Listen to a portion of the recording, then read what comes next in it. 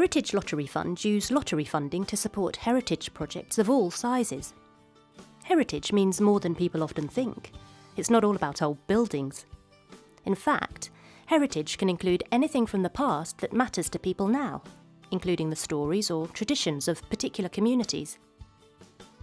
Working on a heritage lottery project means that support starts from the moment you have an idea.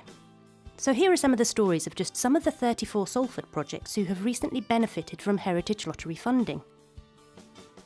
This project is about recording life stories of refugees, Jewish refugees and Holocaust survivors who came to Manchester, trying to record their life and see how they helped to develop Manchester and the UK to the place it is as refugees, and the way England has taken them on.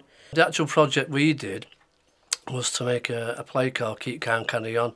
Obviously we needed funding for sessional staff and for drama teachers, for the theatre itself, and costumes, etc. The project was about the Margin Steelworks in Earlham and Cadishead, which were massive industries for the area, and unfortunately they have both been closed down now, but they employed thousands of people in this area, so it was a really important piece of research for us to explore with the young people. The idea of the project really came from the fact that there is in this place here just a phenomenal amount of stories about different things, whether it's boxing, football, but one of the biggest stories is about camping. It was a mess. It was a mess. Like, as you can see, all the paths and everything were all improved. Well, they were just all rubble. Now they're all tarmacked. Even pegs, you can drive your mobility scooters all the way around. I mean, it's the walkway. I mean, the walkways now they've done, it goes all the way to Irwell.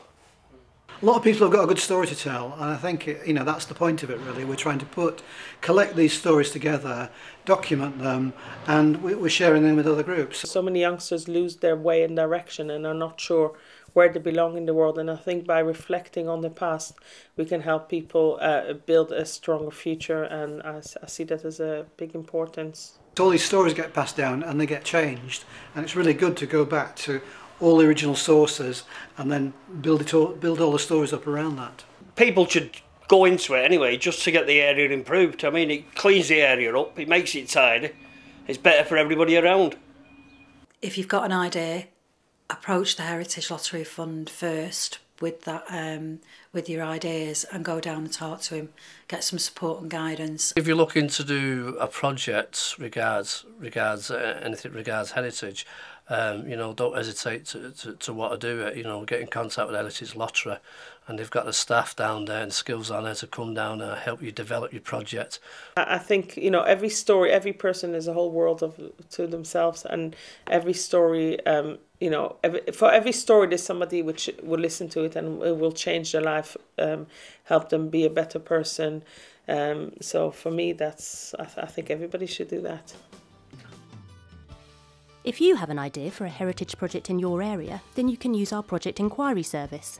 We'll tell you if your idea has potential and guide you through the whole application process. There's also a special scheme for grants under £10,000 for community projects. It's called Sharing Heritage, so check out the website, and why not try turning your idea into a reality with our support today.